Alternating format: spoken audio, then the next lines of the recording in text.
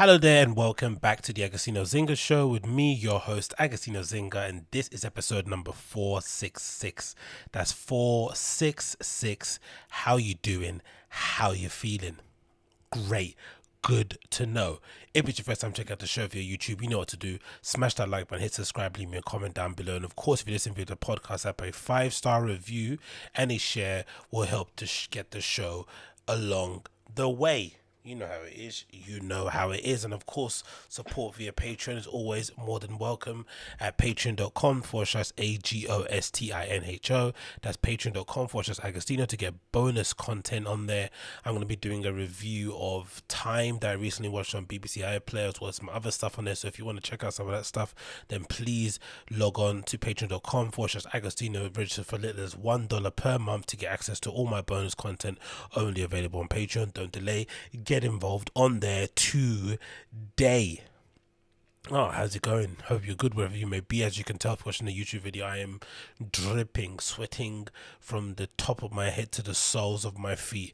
I try and keep still. I try and not to move too much, but you know, unfortunately I have one of those I have a physiology that doesn't really permit me to stay cool in hot summer months, especially when I'm in, you know, a household such as mine, which is wall-to-wall carpet, wall-to-wall installation, which is great for the winter. It means you don't have to put the heating on. You can conserve energy pretty well. But as soon as the heat comes around, ooh baby, I'm dripping. And I'm not talking about dripping in a good way. I'm not talking about dripping in the R&B way. I'm not talking about dripping in the, you know, ecstasy way. I'm talking about dripping in the most unsexy, unflattering way possible. And it's not fun. It's not fun. But, you know, what can we do? To kind of combat it, I've decided to dabble in the old San Pellegrino. I've got it's a bit chilled now, but obviously it's a bit, you know, it's kind of coming close to room temperature at the moment, which is not the greatest thing. But I'm also trying to get myself used to the, you know, daily taste of drinking sparkling water, because I'm pretty certain, especially during the first couple of raves and events that I tend to go to, hopefully they happen, because you know there's been so many things occurring in the UK with the opening dates and stuff, and when no one's really sure as to what's actually going to go on, and if we're actually going to be able to go out and party as, you know, we all kind of hoped we would be. But if we are, then the plan is to, you know, be stocking up on San Pellegrinos for the first 2 or 3. I plan to go completely sober and just really, you know, absorb and soak in the atmosphere of where I'm at, especially the first couple, at least maybe the first one, but at least 1 or 2. Well, let's say 1 or 3. Let's do that range. That's what I want to do, just to kind of get myself acclimatized. So the first thing that needs to be done is obviously get the hydration. And the annoying thing, if you've been to, I'm sure if you live in a metropolitan city, it doesn't matter, a metropolitan city, any place that you live at where you've had some sort of like outdoor festival or a rave event, right? Usually the alcohol is probably quite crap, especially in the UK, right? They don't mix, you know, they give you like a pinky finger worth of alcohol in your mixer drink, so you're always overpaying that regard. The beer that you drink is usually warm and overpriced, and then any kind of soft drink that isn't an alcoholic beverage is just an afterthought, right? There's usually a really crappy brand of water that they're trying to save money on. The juices aren't that great and nothing's chilled. So if you are trying to have a sober one, you're really putting yourself at a disadvantage, because there's legitimately nothing that you can drink in these places. So I'm actually, you know, honestly thinking about maybe I should get one of those Yeti flasks, you know, those Yeti things that you can put ice in. Supposedly it keeps stuff cold for like ages, right? So maybe I could just chuck in a couple of ice cubes into one of those massive flasks and just carry that around with me and just keep topping up all my water and stuff in there. But you know, a lot of these places don't allow people to take any containers or stuff inside the place from outdoors, so that might make it a bit difficult. So let's see what I go on, but I'm definitely going to do something along that kind of line. So I need to get myself used to drinking these San Pellegrinos on a daily basis. Now, I mean, these bubbly water. I wonder who decided bubbly water was a good idea. Sparkling water. Do you think it was? Because I'm sure a lot of people who are trying to be sober, or in general, I'd imagine so, or people that are trying to wane themselves off of drinking like soft drinks, are probably, you know, substituted with sparkling water. But I wonder where it actually stemmed from, this idea of having water that was more bubbly. I wonder if it was kind of as with most things, it was mostly a thing to like separate the haves and the have-nots. I bet you, maybe, right? It was something that was kind of, the haves wanted to have the option to drink water that differentiate themselves from the lower classes. So they decided to, to manufacture theirs with bubbles and then give the commoners the still one, because that's what comes out straight from the mountains, I'd assume. Who knows? But happy I've got it here. Happy I've got it here. So, jam-packed show to get into today. Loads of stuff to talk about. Loads and loads and loads. So grab yourself a drink wherever you need, and let's just dive on deep. So first things first, in terms of updates and what's going on here in the UK, we've got vaccinations are going to be extended for people over the age of 25, which is amazing. I've seen pictures of loads of young kids queuing up outside the vaccination stations, eager to get jabs and stuff. And it's funny because I would have, not to say I'm disappointed, but I'm surprised at how quick. I'm surprised at the amount of what's that word called? Is it uptake, adoption, whatever that word is called, right? I'm surprised at the amount of people that just kind of, without blinking, just decide, you know what, fuck it, I'm gonna get jabbed up. I would have thought there would be a little bit more resistance, a little bit more pushback, people kind of having, philosophical reasons why they're not going to get vaccinated, maybe moral reasons, maybe scientific reasons, whatever, or just deciding, hey, I just don't want to do it. But the fact that everyone's kind of decided that, you know what, I just want to return back to quote unquote normality, so if this is the way forward, I'm just going to do it, really does speak to how much this entire virus and this entire lockdown situation is. I feel like it's grounded us all down. Like we're all kind of slowly, like how I'm melting now, we're all slowly but surely being ground down to dust, and we just want to get this thing over with, so we don't care what it takes. If it requires having to, take a vaccine, if it requires having to stand outside in the heat and wait for your turn to get jabbed up, you're gonna do it. You're just gonna do it just to make it as quick as possible, for stuff to reopen. But again, like I said, personally or prior, unfortunately, for some reason, this uptake in people getting vaccinated and numbers dropping considerably, there is still some weird spike happening for some reason. I would assume it has to do with just people being outdoors.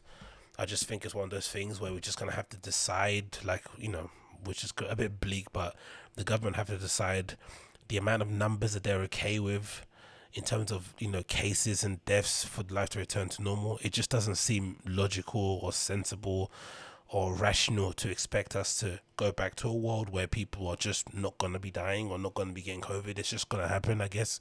It's just one of those things. It's a novel coronavirus. It's just, there's always going to be cases and unfortunately deaths and families being torn apart by it. But the larger case at the moment now is that we have a population of people that have been locked indoors or prevented from living their best life for the best part of what, 15 plus months. It's now going, right, 16 is approaching. By the time we hit August, it's going to be 2 years already we've been living with some sort of restriction. So it feels like for as much progress as we're making, it feels like we're not making any progress. You know what I mean? That's it kind of feels like it's kind of going, it's like 2 steps forward, a couple steps back. But let's read this news. It says here, vaccinations extended for people over 25 in England. It says people aged from 25 to 29 in England will be able to book their coronavirus vaccine from Tuesday morning. Obviously, it's passed. Health Secretary Matt Hancock announced the extension to the country's COVID-19 vaccination program in a statement to the MPs in the Commons. He also said that it was still too early to say whether the steps 4 of the England roadmap out of lockdown will go ahead on June 21st.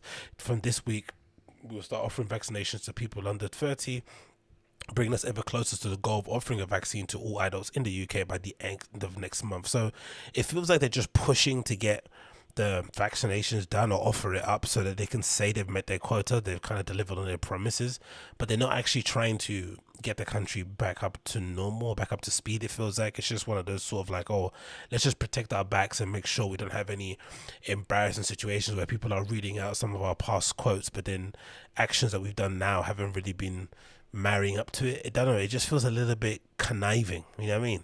It kind of feels a little bit conniving. It continues, says from tomorrow morning we'll open vaccinations to people aged 25 to 29. Over the remainder of this week, the NHS will send texts to people in these age groups in the GPs and will be inviting people on their list to come forward. It says here the announcement means that around 3 million more people will be become eligible for vaccine. A total of 40,460 people in the UK so far received their first jab, while 27 million second jabs have been administered. All adults have already been called forward to get the vaccine in Northern Ireland and most of Wales. So some good news there, right? Some good news. But then to kind of dampen the mood a little bit, there's this news courtesy of the Times, which is annoying to say the least, which says this: June 21st lockdown lifting set to be delayed by a fortnight, which is, you got the two horsemen of the apocalypse right here, right? In Sir Patrick Vallance and Chris Whitty, right in center of the article. So it says the following: Britain's roadmap for easing lockdowns could be delayed by a fortnight, with cabinet ministers increasingly pessimistic about the downbeat briefing from Chris Whitty and Sir Patrick Vallance. The delay will enable all over 50s to be fully vaccinated and leave the sufficient time for jabs to take effect before restrictions are lifted. Whitty, the chief medical officer of England, Vallance, the chief scientific advisor, yesterday gave a briefing to ministers on the latest data that was described as fairly grim. Oh, it never ends. They emphasize concerns about the rate of transmissions of the new strains of coronavirus, such as the Indian variant, which is, again, there's going to be so many variants that are just going to keep on popping up. What are we going to do? We're going to keep ourselves in, like, I just don't understand how this makes sense. We're just meant to stay indoors until all variants are eradicated. That's nigh on impossible, I would imagine, for that to happen, or for that scenario even to come to fruition. Huh? It continues here, it says, such as the Indian variant, that the vaccine did not provide 100% protection for. Millions of Britons remain unvaccinated. One cabinet source said that they expected to be a delay between 2 weeks and a month, but suggested that the political fallout was likely to be limited as long as a full reopening took place before the start of school summer holidays late next month. Bruv, I could give a fuck about school summer holiday. Let me free. Let me have freedom. Another said that the delay made more sense than the partial lifting of the lockdown restrictions to avoid any confusion in messaging. Okay, so I'm assuming one option would be, again, this is all rumors, I guess one option could be, instead of telling everybody, hey, go out and do what you want, it could be one option where you permit some things within, reason, and then the rest later on. But then some people are saying the messaging will be mixed up, so you're better off just saying delay it 2 weeks or just open things up. There is no middle ground, which makes complete sense. But I just don't get what difference really 2 weeks or a month is going to make overall to the landscape that we're in now at the moment. If there is really, again, I'm dubious about these concerns with these other variants. I still think variants are going to always unfortunately pop up. There was if I'm not mistaken, wasn't there like a Thailand variant or something from Southeast Asia, right? Another variant that popped up out of the blue. So there's always going to be some sort of variant that's going to pop up. I'm not sure how they kind of manifest and how they come to be. That's obviously way above my intellectual capacity, but I would imagine going forward that 2 weeks delay or a month delay doesn't necessarily make that much change when it comes to people unfortunately contracting corona. Doesn't make any sense, because there's no guarantee that the uptake in people getting vaccinated is going to drastically improve within the 4 weeks.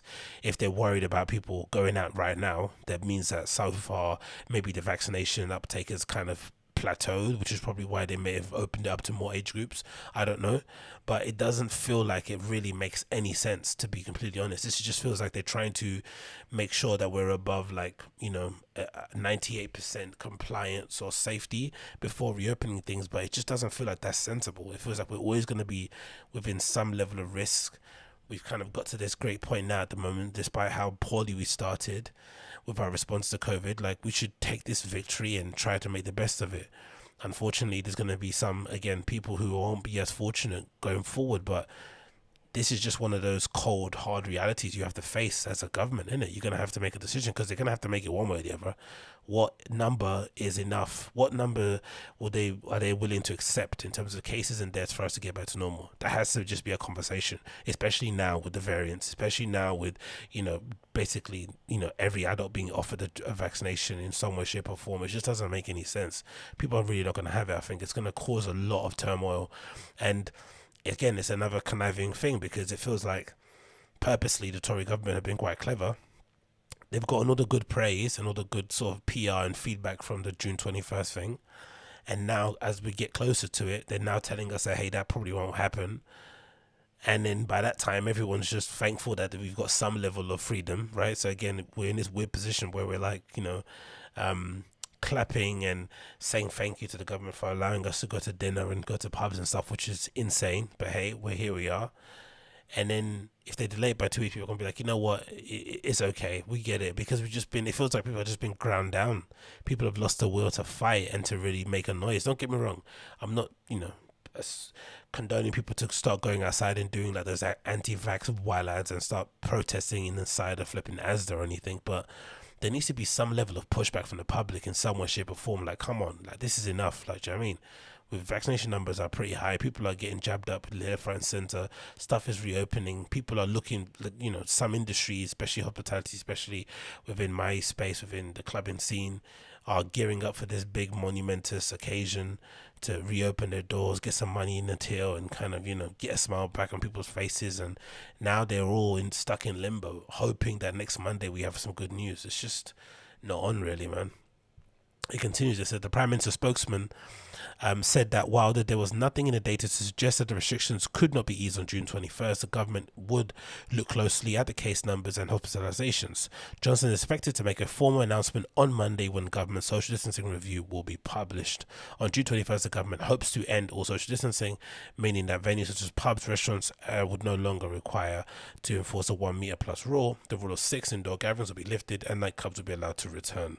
The 30-person limit on events including weddings would be lifted, and the rules of wearing face coverings and guidance on working from home. So there's a lot riding on that Monday's announcement, a lot riding. And I don't know, to be honest, am I surprised that there's been some sort of bump along the road? Probably not. I was still one of those people that said, if you had booked a holiday or whatever, something in the beginning of lockdown, and you needed to go away somewhere, I was one of those people that said, just take advantage of whatever freedom you're given in this, in the moment, and just make the most of it. Don't kind of like plan too far ahead in the future with like holidays in September, October, this kind of thing, because you don't know where the war is going to be, and things can just change, on a constant, basically 2-week basis, and all the time. So with that in mind, I'm not surprised that there has been some kind of bump in the road. It's just, again, just a bummer more so. Forget myself as being a customer of these places, but I can just imagine if you're an operator, right? You're an owner of a club and a restaurant or bar, whatever, a theater, and you're just about, managed to hang on until now, and you're kind of seeing the light in the tunnel, and you're hoping that you can just hang on a couple more weeks before you can reopen your doors and get things back started again, right? And put the destiny back in your own hands and be able to kind of pay your bills through your own sweat off your own brow, instead of, sitting around waiting for furloughs and stuff, whatever, right? And that's been a position where suddenly that could all be just pulled away from you, and you have no real say in it. You have, no real way to kind of argue against it, no real way to fight against it, nothing. You just have to kind of sit and wait for the government to tell you when you're allowed to, be able to make a living, support your family, support your community, provide a place for your employees to work. It's just a wild situation to be in. It really, really is wild. Again, it's only rumors now. Hopefully things can change, because like I said, I've had enough of all this nonsense, but it's not looking optimistic, man. It's not looking optimistic. Let's move on from that. What else are we going to talk about here? Oh, this is interesting. This is this is interesting. This is courtesy of BBC. It says your stories out of work email. So supposedly in France, which makes complete sense, it's illegal to email people outside of work hours, right?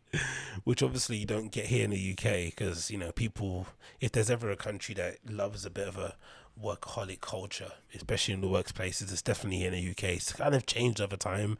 I think the introductions of startups has kind of maybe eased some of the more toxic traits that can exist within the UK workforce, but in general there is a lot of kind of like burning the candles at both ends sort of culture in the UK. And in general, though, to be completely honest about it, it does get rewarded. Like I've not really heard of many stories within my own social group of people who have worked extra hard, done the long hours, come in early, left late, and not been rewarded in terms of monetary position, whatever it may be, acknowledgement from their manager. It very rarely happens. If it does, usually the second place you go to, they usually sort you out. Do you know what I mean? So that's a good thing about it. Like, if you can show and prove that you're good at what you do, you usually get snapped up pretty quickly here on the job market in the UK, especially if your role is something that people actually want and it's not some kind of wanky thing that I do, like social media managing, whatever, right? No one really cares about that sort of stuff. But if you've got an actual real job that kind of means something and is vital to the success of a company, then you're going to be a-okay in terms of finding a place where people actually appreciate what you do. So this is courtesy of the BBC, and it says the following. It says, calls for a ban on out-of-hours work emails have generated a lot of debate among our readers. The right to disconnect has been a law for 4 years in France, where companies are asked to set agreed specific hours for the teleworkers, right? Which is pretty impressive. Alan also brought in a code of practice last month under which employers should add footers and pop-up messages to remind their employees that there is no requirement to reply to emails out of hours.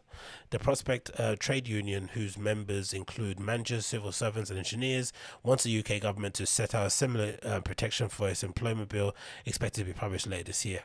Many readers agreed with the proposal, while others felt that it would not be practical or desirable. Here's a section of our views. So it's the following.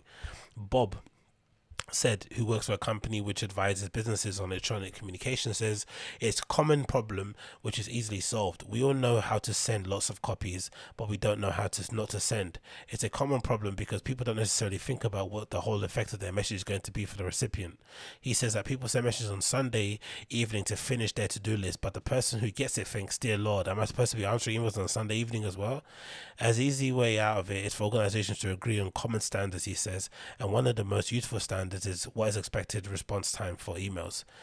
I haven't met that sometimes, but unfortunately that kind of culture does exist, and it usually comes from the top. It's usually like a top-down thing. If like your managers or your superiors or people above you in any way, shape or form are kind of conducting or behaving in this sort of way where they're emailing each other on a Sunday or sending out emails on a Friday evening at like 10 p.m, then it's going to foster an atmosphere where everybody feels like they have to kind of do that and they have to respond in some way, shape or form. I've never really been somebody that gets panicked when I see like an email, especially when I've got like a list of things I need to do, like a to-do list. I'm quite systematic in that way. I have my kind of tasks I need to do. There might be some wiggle room in terms of when I have to do them, but overall, as soon as I get the kind of skeleton or the framework of my job or my occupation done, then all the other stuff can kind of get filled in here and there. So I don't really get shook too much when I have like an email pop up out of nowhere or a chat with somebody. But I know a lot of people do feel like that when they have when they hear the ping of the email or the ping of a direct messaging app or something. It can sometimes kind of take them completely off course and make them lose their concentration, get them flustered, and just kind of cause a lot of undesirable stress. So that's also something people need to look out for a lot as well, which you mentioned. And it's like, it's not about you just sending it. It's all well and good if you want to be the workaholic, because I think I don't think it should be outlawed if you want to send an email after at 9 p.m. on a Sunday. You're well within your rights to do so, but it's just the idea that you're expecting that person who is receiving it to also reply at that same time. That's where it just becomes a little bit unfair in that regard. And it's never always it's always a two-way street. It feels like the person sending it is sending it because they want to work that late, and it's also they feel as if they are entitled to an answer from the person that they're sending it to, which is a bit loopy. It continues. It says Rachel Habergam. How do I say it? Habergam, yeah, that's how you pronounce that name.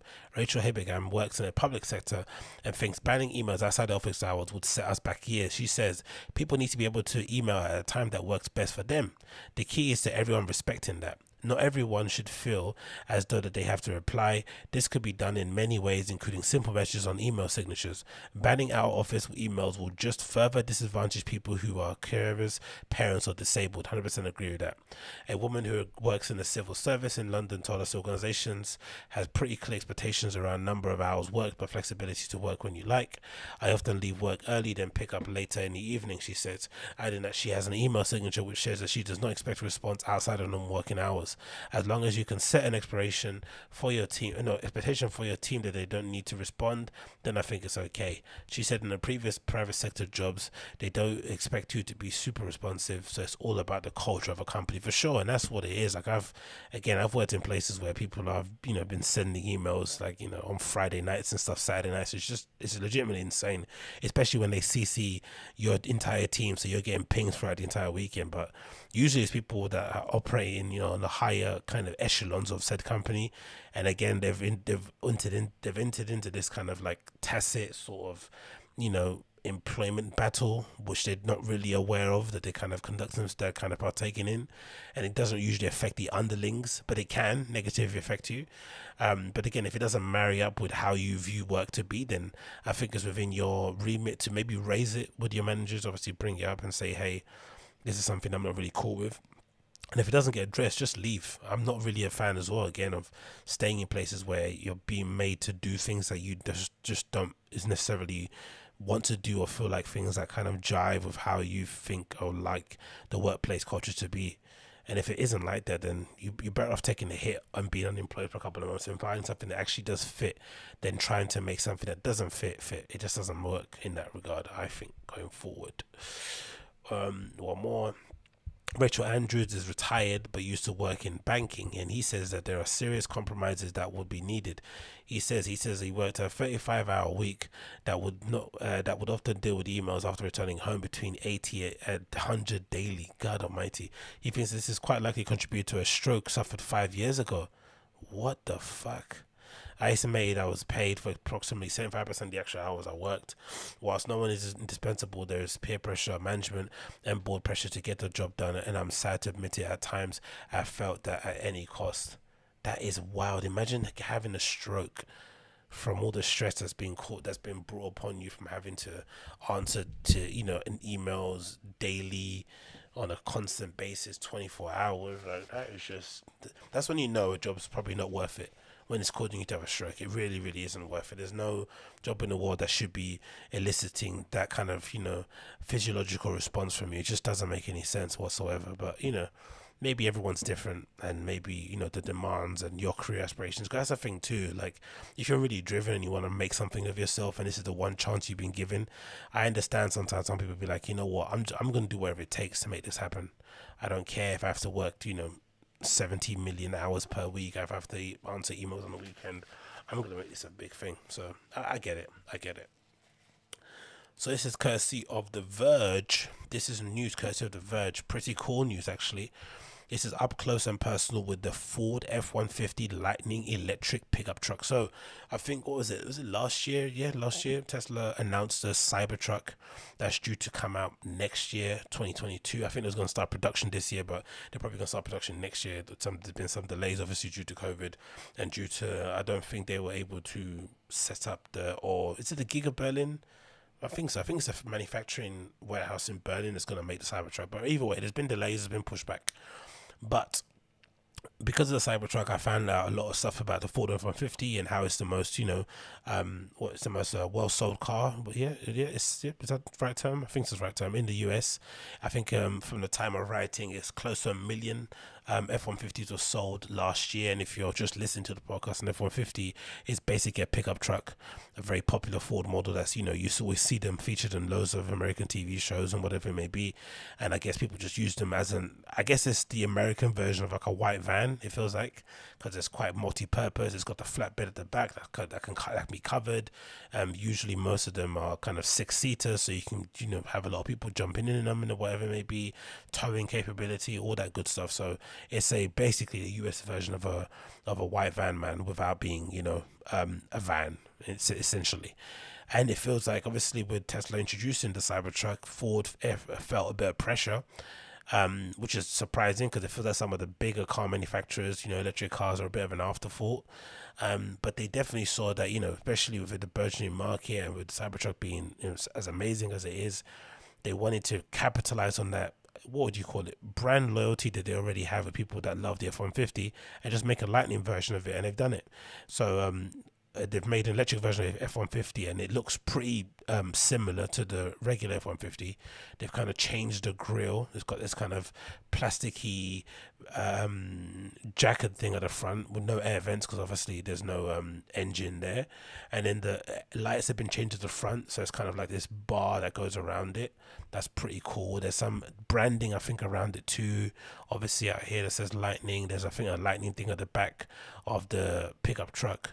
Next to the flags, a little lightning bolt. Some tweaks here and there, mostly interior, but apart from that, it looks like a pretty standard F-150, but it's entirely electric, so that's pretty cool, isn't it? So this is courtesy of The Verge. It says, at first glance, a giant pickup truck parked in the middle of the pedestrian path along the Hudson River Greenway was indistinguishable, how do you say that? Indistinguishable, that's right, from other service vehicles. After all, it was just another F-150, the most popular pickup truck and the most popular vehicle in the US. But a closer look would reveal some key differences: the full width, light bar in the front and the rear vehicle, the giant front trunk or frunk, and the lightning badge on the rear corner of the trunk. It was less than a week since the big debut at Dearborn, and the all-new F-150 Lightning, the automaker's first electric pickup truck, was making a quick appearance at Manhattan before heading back home. One of the first things you'll notice by the F-150 Lightning is how big it is. It's not surprising given how huge trucks are in the US have been getting over the several decades. But while the F-150 Lightning is roughly the same size as a fossil fuel equivalent, it weighs 6,500 pounds, or more than 35% more than a gas version. So there's a lot of weight on that, innit? And again, it's probably going to be what's the thing called, low center of gravity, of course, because of all the batteries being right at the bottom of the chassis itself. That's in large part thanks to the 1,800 pound battery resting immovably in the floor of the trunk. So it's a huge beast. It's just interesting that pickup trucks aren't that popular in the UK. It makes sense anyway, because most of them are pretty big. They're not exactly the best things to drive on, UK streets. You probably can't find a lot of parking that's going to make it, manageable for somebody, especially if you're a handyman or craft, whatever, you work with your hands outdoors and stuff.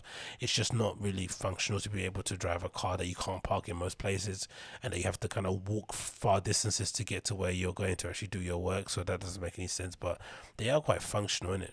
More than quite functional. They're very, very functional. It says here, depending on the configuration, that battery will power the F-150 Lightning for 230 to 300 miles of range in a single charge. It also helped to loads of truck stuff like the fueling and towing and off-roading. The electric version of the F-150 does not lack its truckness. It has lots of quirks and features that will keep you fans that will find its fans among the millions of current F-150 owners, such as the extra step that extends out at the back of the tailgate to help with climbing onto the bed, or the ridiculous number of power outlets that can be found all over the truck. The bed also serves as a scale that can help factor in the weight of whatever cargo is being carried to see how it would adversely affect the truck's overall range.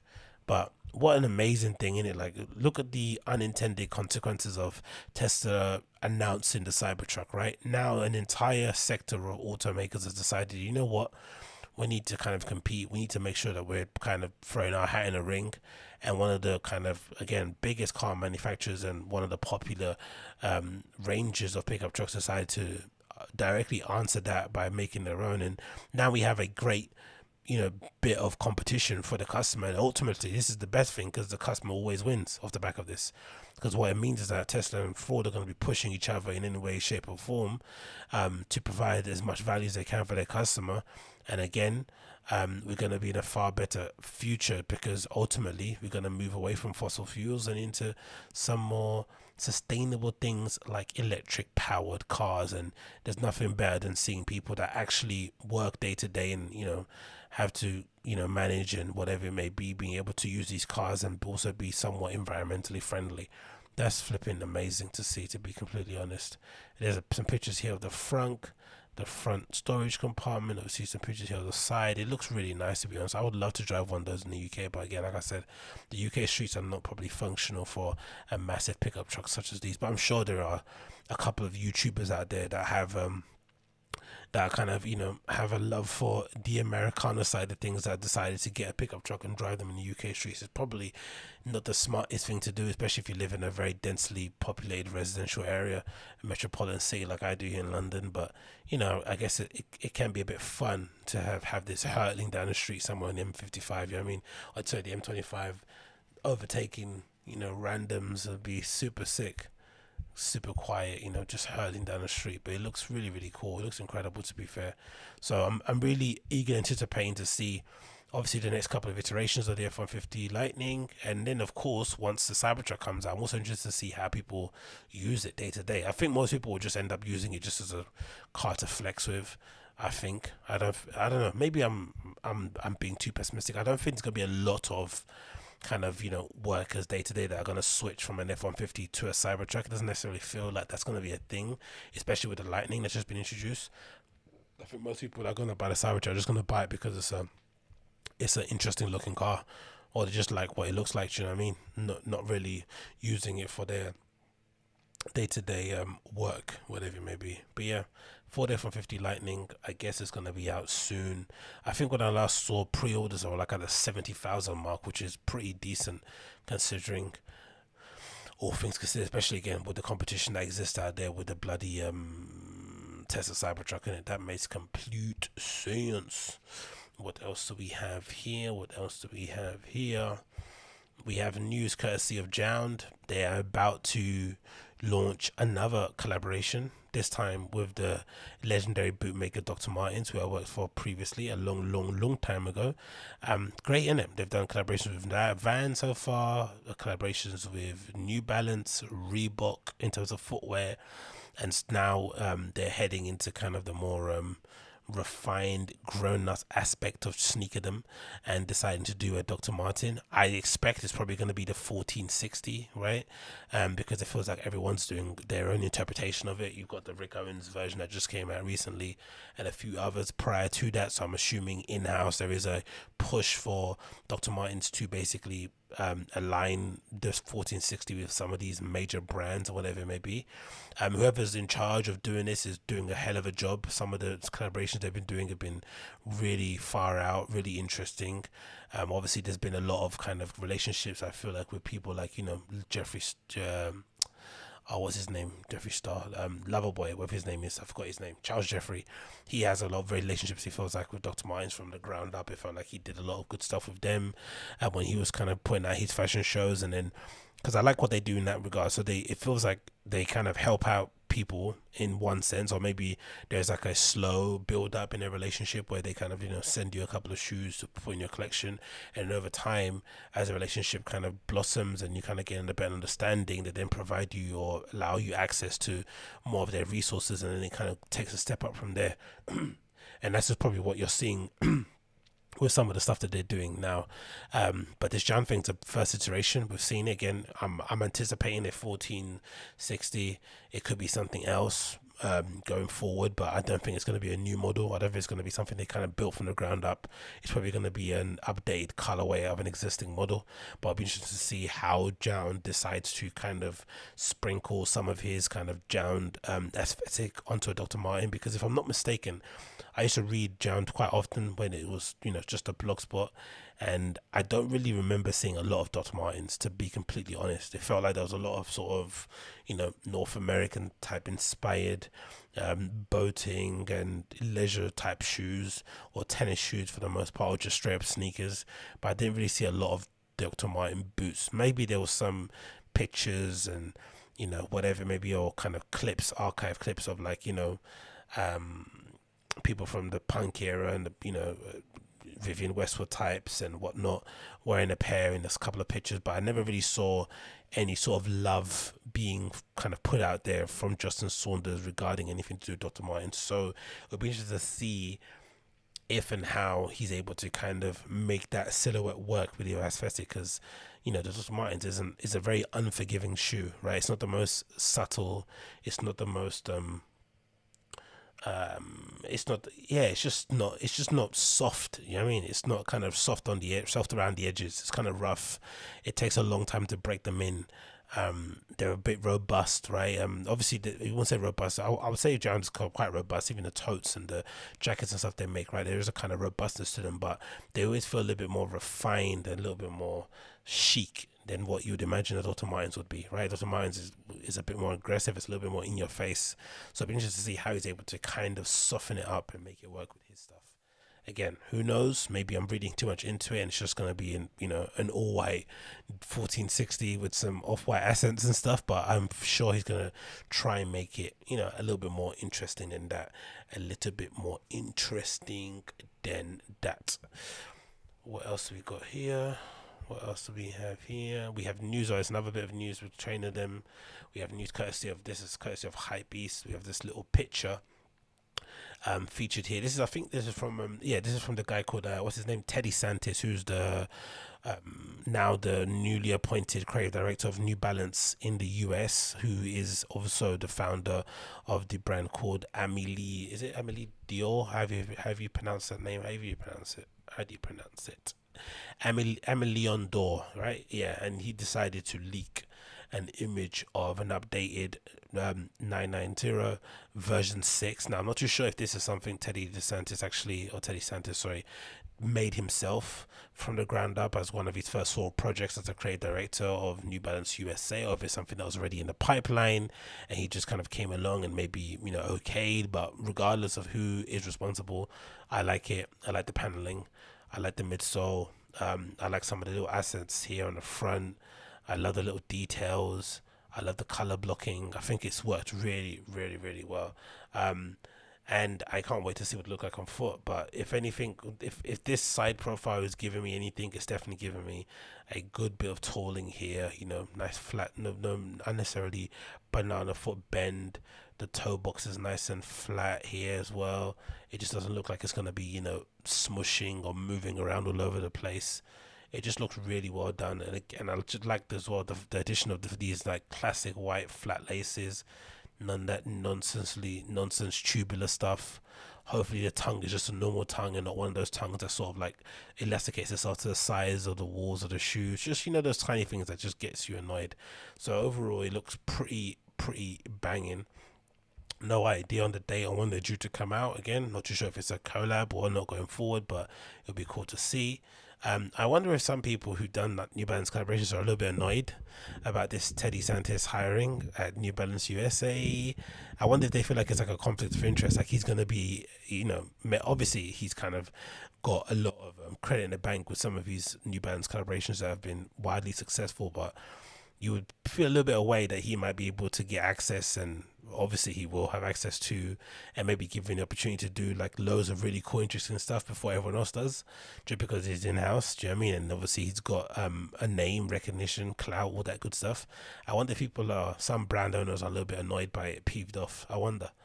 I would guess it shouldn't be an issue, because I think as a brand owner he probably recognizes the pains and the pressures that are on people when they get put in this little position. So he's probably going to try and pay it back as much as he can with people coming up and stuff. But for sure he's going to have the keys to the vault and to the archive and be able to draw and pull from loads of stuff that most people probably won't have the opportunity to do. So unique opportunity, unique chance to kind of redefine or kind of steer the New Balance USA ship in a whole different new direction.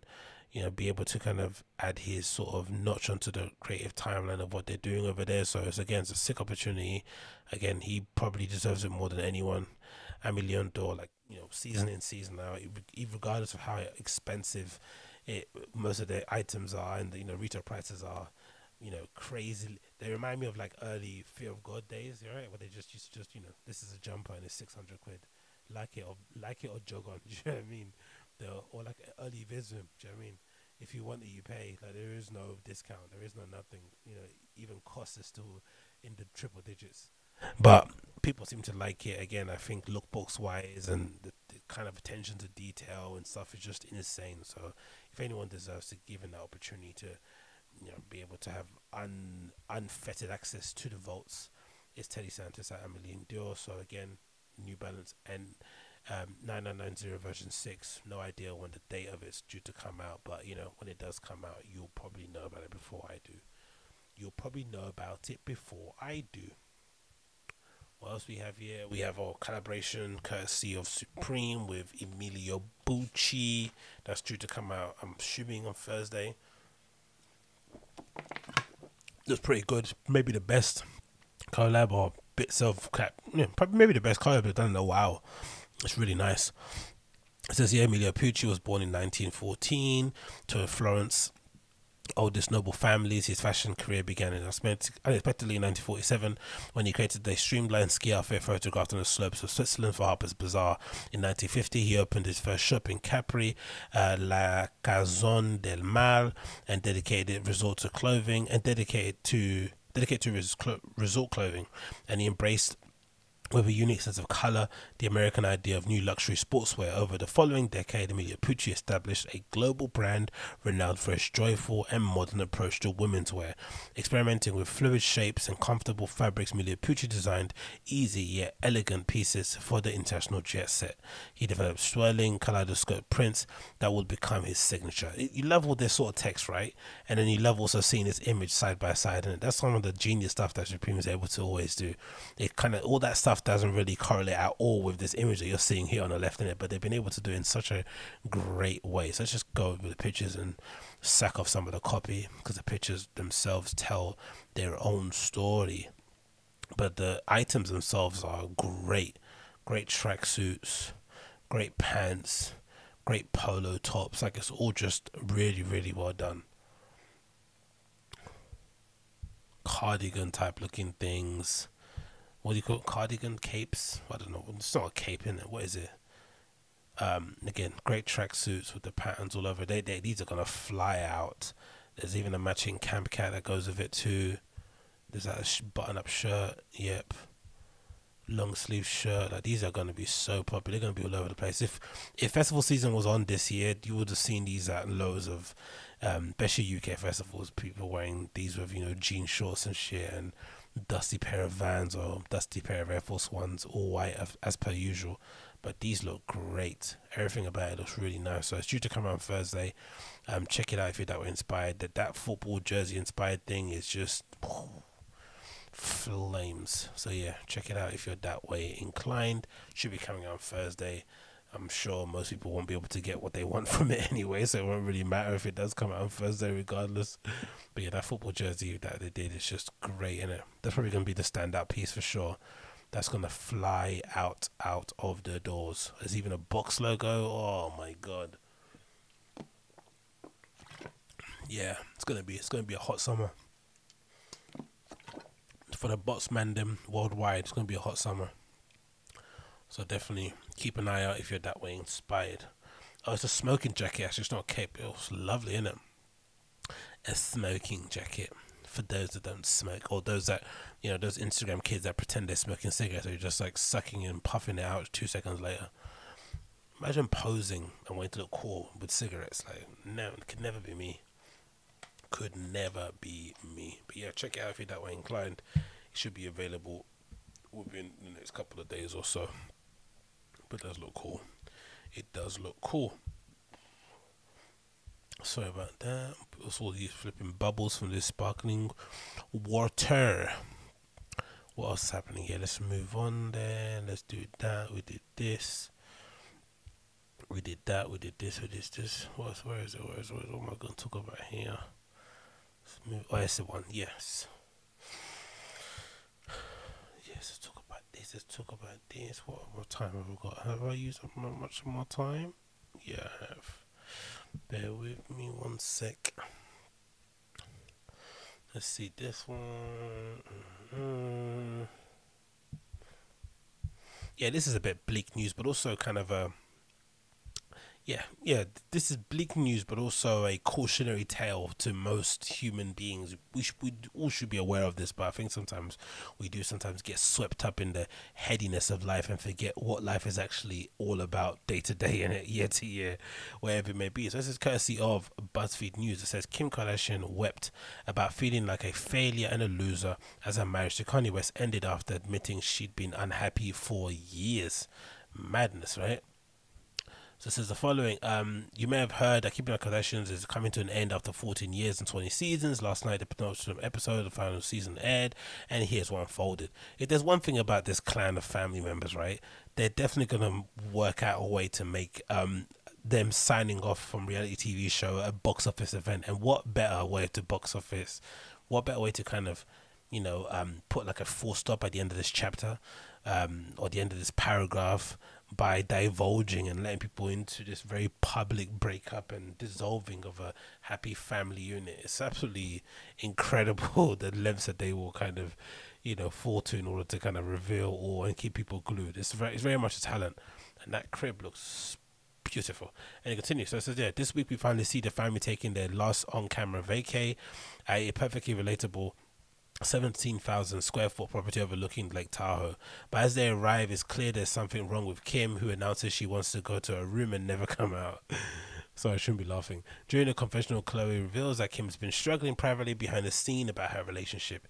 Bloody hell, innit? Chloe looks completely like, not to be one of those people, but because I don't pay attention too much to everything that they do, but from the pictures I see of Chloe, she generally does look different in every single image. And it's not even like a slight difference. It's like, and again, it's mostly her fault, because she edits her own pictures on her own social media feed so much that when you do see an image of hers that hasn't been touched with her own finger, it just makes you think, who's this person then? It's just so startling, isn't it? And it's just an unfortunate state that we're in at the moment, or what most people are in. Some people are in. Let's revise that. Where some young ladies feel as if, like, they have to edit themselves to that extent on social media in order to make themselves feel whole, or to feel better, or just to feel more comfortable, whatever the term may be. But it's just unfortunate, because what ends up happening is that it just creates a cyclical loop of insults and dissing, and people taking the piss out of you online, because every time you upload your own pictures you look one way, and someone else takes a picture of you, you look another way. They then leave comments, and it just continues a spiral of, like, negative emotion feed or whatever. I don't know, you know what I mean. But maybe they kind of thrive off this as well. Maybe there is such a thing with some of these people that exist in this sort of realm where any attention is good attention. Mad as it may be, that may be the thing. So anyway, it continues here. It says, during the confessional, Chloe reveals that Kim's been struggling privately behind the scenes about her relationship, and said had a huge fight with Kanye right before they left the trip, and is redirecting her sadness, anger, and frustration. What does that even mean, redirecting her sadness, anger, and frustration? How can you redirect your anger and frustration? Redirecting anger and frustration is pulling out a gun and aiming it outside of a window in Las Vegas and, shooting, innocent bystanders. That's redirecting your anger. Going to your room isn't redirecting anger, is it? I don't. Anyway, it continues. Says, when there was shown a flashback scene that broke my heart. In it, we see Kim crying to Courtney, Kylie, and Kendall. I honestly can't do this anymore. Look at that's the kind of phase that you have when one of your close friends is going through something very traumatic, but you don't know how to help, right? Like, Kylie's got that kind of face, like, what do I do? Do I put my arm around you? Do I give you a tissue? Do I cry also? That's usually the best way to go about it. If you actually want to help somebody and somebody's going through a tough emotional problem, just start crying as well. Just start think about something sad and just start crying. Maybe that's the only way they can actually help them. But it's quite a funny scene. The two kind of conflicting emotions they're going through. Does this mean I can't get any more Yeezys? And this person crying because their family's being torn apart. But anyway, I shouldn't be laughing. Let's continue.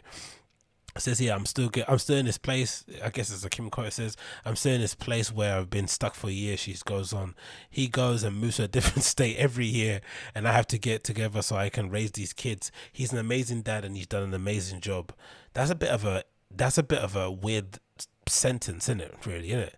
Somebody that you're meant to be in a relationship with as a partner in crime, and also as a partner in terms of looking after your family, moves to different states every year. You have to just kind of gather your things and follow him where he goes, but he's also an amazing dad. That doesn't make any sense. How can you be an amazing dad if you move to a different state every year? I mean, he's not in the army. You'd imagine so. Maybe he would describe, running a multi-billion-dollar fashion empire as equivalent to being in the army. Can't even probably say that. Probably harder than being a Navy SEAL, but still, that's a mad sentence, isn't it? Continues, when Courtney responds that Kanye still will be a great dad even if they divorce. Kim sobs, he deserves someone that can go and support his every move and go and move to Wyoming. I can't do that. He should have a wife that supports his every move and travels with him, and I can't.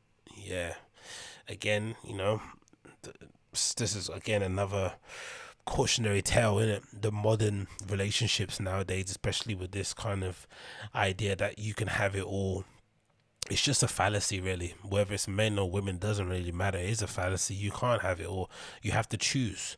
We don't have the ability to have everything. We have the ability maybe to choose the things that maybe bring us the most amount of fulfillment, most amount of peace, give us purpose. But in terms of having everything, it's just impossible to do so, especially for a prolonged period of time, especially also if you attach happiness to it.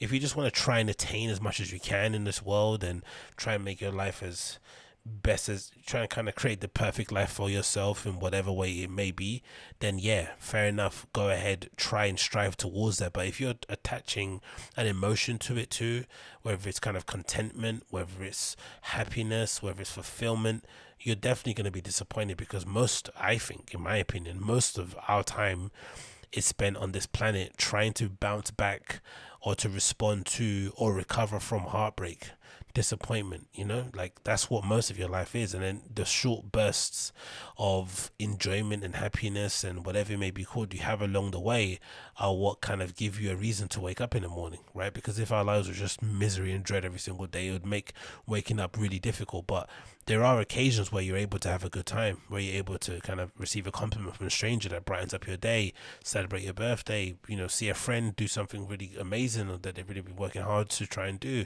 Regardless, those things kind of help you along the way. But this idea that you can have it all, it just doesn't work. And this is the perfect example of it, right? Kim is somebody that has it all, what you would think, quote unquote, monetarily, fame wise, family wise, all that good stuff. And still, the everyday struggles that we all have to deal with are still kind of affecting her in some meaningful way, which again goes to show that you have to kind of pick and choose your battles in some way, shape or form.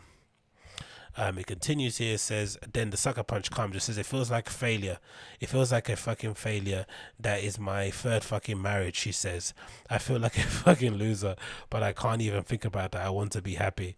It's just impossible though, isn't it? You have to be like, not impossible, but it's just one of those things where one thing you realize as soon the older you get, I think, it comes with experience. I think I was beyond naively optimistic about things, and then you should decide to be a little bit more cynical, not too cynical, so you rob yourself of having any kind of joy and and spontaneity in your life, but to the point where you're not kind of in this weird, but again, maybe this is more so because she's just going through a really difficult time emotionally. She's just blurting out whatever comes across your mind the first way. But this idea that you're not going to fail and things are going to be a-okay from the moment you decide to say your vows until the kids pop out, that you're going to have this kind of seamless kind of problem-free marriage is really ridiculous. There's going to be issues, you're going to encounter them along the way. If you can rectify them, cool. If you can't, you go your merry way. But it doesn't necessarily define you, that failure. It doesn't mean that you're a bad person. It doesn't mean that you've done anything wrong, really, to be honest. It's just one of those things that just kind of happens in life, and you just have to kind of respond to it in jest and keep it moving. But again, this kind of does show, it is kind of an illuminating kind of insight into the idea that maybe she did see this marriage as a kind of way to redeem herself, a redemption arc, right? A way of kind of proving the doubters wrong. I was a hot girl, I was doing all this other stuff before, I made some mistakes in relationships here and there, but I'm deciding this is my next chapter. I'm knuckling down, I'm a family woman. And this was kind of her, I wouldn't say way, or whatever it was a way to kind of redeem herself, and it kind of didn't work out. And now maybe this this crying face and this despair is more so a reaction to all that pent up hope and that was kind of attached to this marriage. And what can you do, man? What can you do? Life is just misery, really, for the most part. There's so much to unpack here that my brain's exploding. First is interesting seeing to okay, cool, doesn't matter. Regardless, tough times, we'll kind of go through them. I think for the most part, this is another kind of reminder that, you know, you shouldn't be looking at people too tough and, you know, scribing couple goals and all that malarkey, because you never know what people are going through behind closed doors. And again, this idea that you can have it all, male or female, is just ridiculous. It really is. You should pick and choose the things that you're gonna try to have. You should obviously aspire to have as much as you can, but in order to have all of that stuff, you also have to realize you're not going to be happy having it all. Just ascribing an emotion to it is just ridiculous, because when that happiness doesn't happen, you're going to end up being distraught, you're going to end up being fed up, and you're going to, you know, chuck yourself off the nearest bridge, which is obviously not the best way to deal with those situations. So hey, it sounds harsh, it sounds tough, but that is life. And I think that's where we might have to end, actually, because I think I might have covered an hour already, haven't I? I'm pretty sure I did an hour. Yep, I have just under an hour already passed. Again, thanks so much for tuning in to the AgostinhoZinga Show, episode number 4, what is it, 66, I think, right, of the show. I'm melting right now, so I'm going to end. If it's your first time checking the show via YouTube, make sure you smash that like button, hit subscribe, and leave me a comment down below. If you're listening via the podcast app, a 5-star review will help the show to go a long, long way. And as per usual, support via Patreon is always more than welcome. You can support the show at patreon.com/Agostino to get bonus content such as movie reviews, TV show reviews. I've got one coming up already, giving my response and reacting to the TV series called Time that's available now on the BBC.